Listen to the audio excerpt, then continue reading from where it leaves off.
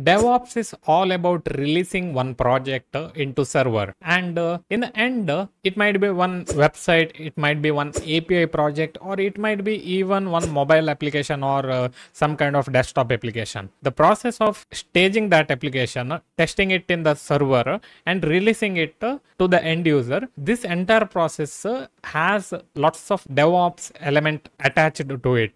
So just think of DevOps as in very simple way that you are going to release one project. That's how DevOps works. You don't have to code it. Somebody already coded it.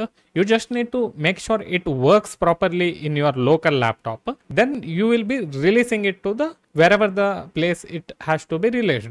And you need to make sure that developers will be able to easily update whenever they want to update it. And of course, testing comes importantly, maybe beta testing or maybe like a public testing or something like that. But either way, this is how DevOps works. Now the question is it good idea for non-IT personnel to join DevOps or even coding? So the thing is, of course, any non-IT person can join this particular IT field. But the thing is it good idea for them to join coding or join DevOps? The thing with development or coding is you need to learn it properly. Once you learn it properly, you will start building some small things. Then eventually you will start building bigger things. This is how the development phase works. So the thing is, in order to learn the basics of programming, it's going to take 1 or 2 months. After that, in order to build few project, it might take another 1 month or 2 months. And eventually, in order to build a proper project, it might take 3 to 6 months.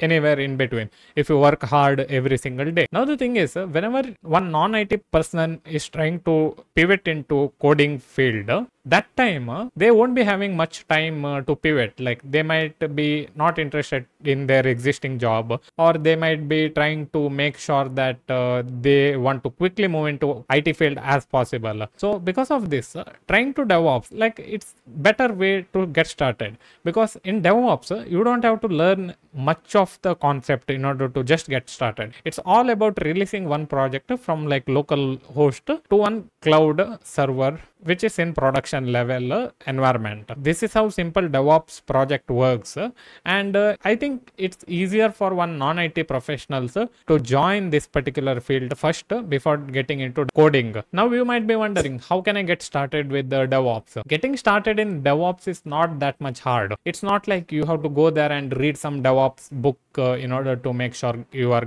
getting into DevOps, because if you try to read those books, most of the time it will be like having like lots of architecture, this, that, and all the other jargons, which is like very complex even for IT people to look at it and like to learn it. Instead, you just think about releasing one project on your local computer. Use existing project, ask your developer friend to give one simple project, and try to release it by your own in your local computer. Once you release it, you can test it out. Once you tested in local server, try to move it into cloud, maybe Netlify, maybe Vercel, or lots of these platforms are available. And once you are like familiar with all these things, you can even try to release it in GCP, that is Google Cloud Platform, or even AWS. Once you release all these things, try to implement Git and GitHub in it, and try to release the project using Git and GitHub. It's possible. There are lots of tutorial out there where you can learn how to use Git and GitHub and how you can release your project using this. It's not like rocket science, or you don't have to like learn coding for days and days or even months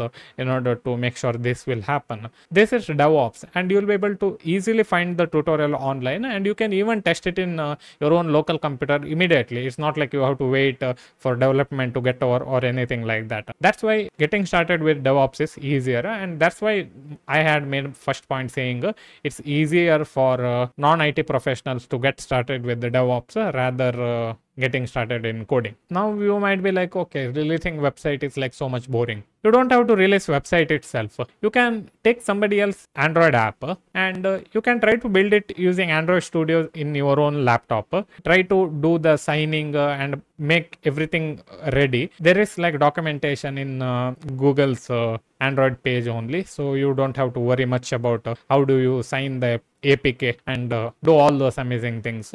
And once you do that, go to Google Play developers account and pay $25 or something like that. Or if you are already trying to join DevOps this thing, you can ask somebody to give you access to their account so that you can release your test application. Once you do that, try to release your application there. However, in Google Play console, there will be already DevOps staging and all set it up. Try to release it for beta and internal version and even external version, and even in the end production level version. Once you release it, that's also part of DevOps only. Now you become DevOps engineer, and actually becoming DevOps engineer might have like lots of other concept to learn, but you know how to release one application, and this is all one software company might want from you, because most of the software company has development where developers come and code, but they don't know how to release, or they don't have time to release it because they are developer. Now your DevOps role comes into play, and you can go ahead and you can release whatever the website or even mobile app, and that's also part of DevOps only. I'm wishing you luck to get started with the DevOps journey. If you want to know why DevOps is amazing, here is one video regarding it, and watch it. See you in the next video. Bye bye.